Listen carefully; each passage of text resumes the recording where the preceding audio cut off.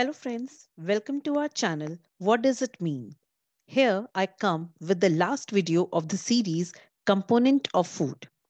Today our topic is vitamin and mineral. If you have missed our previous video, then you can go to the description box and you will get all the links of the previous videos of the series Food and Component. Kindly let us know in the comment section what do you want to be seen next in our channel. So let's start the video. Vitamins and minerals. These are often called protective food. Now, the question arises, what are vitamins and minerals? Vitamins and minerals are often called micronutrient because our body needs only tiny amount of them. They come into the category of protective food as they protect our body from foreign particles and strengthen our immune system also. Fruits and vegetables are the good sources of vitamin and mineral.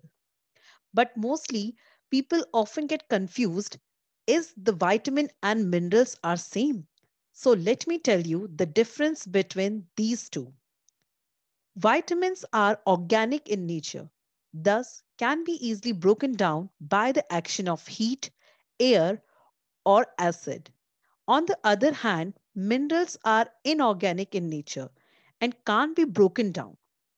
Vitamins are volatile, they get easily lost during the process of cooking, storing food, and even by the exposure of air. That's why we need to be extra conscious while taking vitamins. On the other hand, minerals are easily taken by our body from the food which we are eating and through the fluids which we are taking. Now, let us know in detail about these protective food. First protective food is vitamin. Vitamin are of two types: fat soluble vitamin and water soluble vitamin. Fat soluble vitamin get dissolved in fat and get stored in our body like vitamin A, D, E and K. These are called fat soluble vitamin. Water soluble vitamin get retained in our body, so we need to consume them on daily basis. We need a regular supply of these water soluble vitamin because they get easily flushed out from our body. Examples are vitamin C and vitamin K. Let us know about minerals. The body needs and stores large amount of minerals, and these minerals are present in our body in large extent. There are some minerals which are required in large amount like sodium, calcium, potassium, etc. and they circulate in our body to ensure the availability of them in our body. But some minerals are required by our body in traces. Now, let us know about some important facts about vitamins and minerals.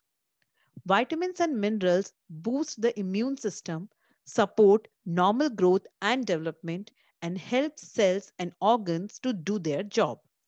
Vitamin K helps blood to clot. You will find vitamin K in green leafy vegetables like broccoli and soya bean. To have strong bones, you need to eat food such as milk, yogurt, and green leafy vegetable, which are rich in mineral. Vitamin C and B that your body doesn't use as it is passes through your system as lost. So you need a fresh supply of these vitamins every day. I hope you liked today's video.